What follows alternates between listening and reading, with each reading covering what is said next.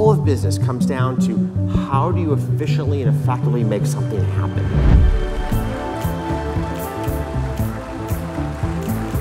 The most important skill you can have in solving problems is to put the right people around you. Look for aptitude, perseverance, grit, resiliency, and communication skills.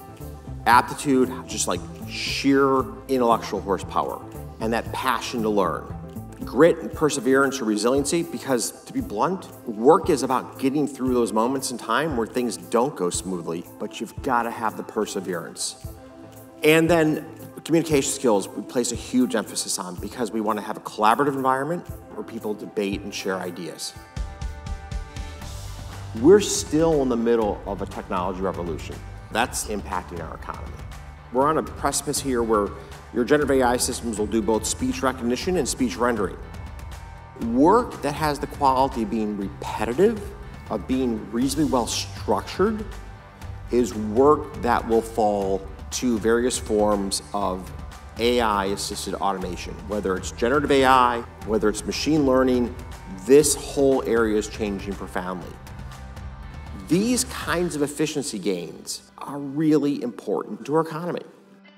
Your generation has to radically change productivity in America. We really do need to find productivity gain to make this economy work for everybody.